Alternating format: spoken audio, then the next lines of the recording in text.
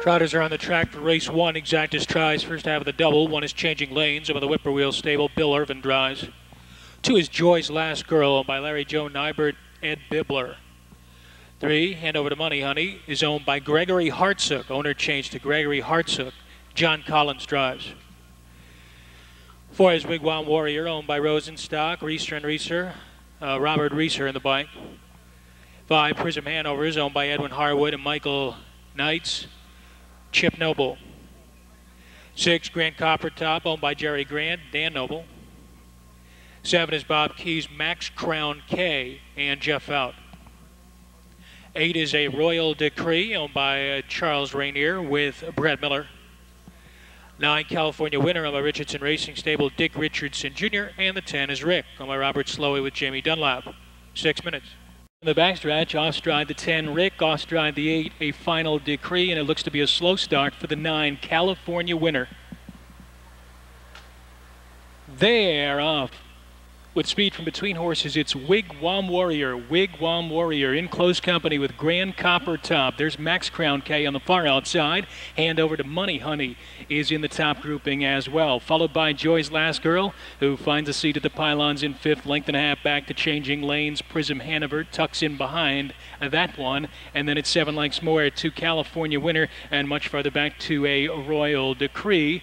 As they move around to the top of the stretch for the first time and fronting the field, it is Dan Noble and Grand Copper Top, 29 and 2. Moving past the stands for the first time, Grand Copper Top, but here's Max Crown K looking to circle around him and take the lead as they approach the clubhouse turn. That top pair has opened up 7 lengths on WIG Warrior, who is laying off the tempo tonight in third. First to pull, Hand Over to Money Honey is on the outside fourth, but well off the lead.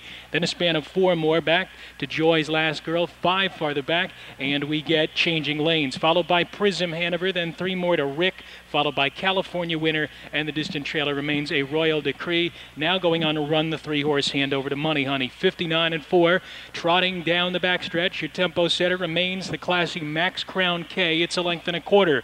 Grand Copper Top is second. Now WIG Warrior edges to the outside, coming with a bid from third. 2 lengths back, Joy's Last Girl draws a closer fourth.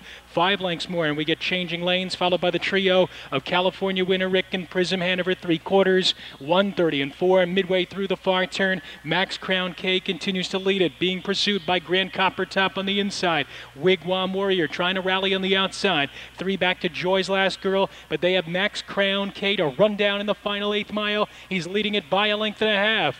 Grand Copper Top down to the inside, followed by WIG Warrior trotting up on the outside. Max Crown K is desperate. WIG Warrior on the outside. WIG Warrior gets up for the win. Tight photo for second, maybe Grand Copper Top over Max Crown K.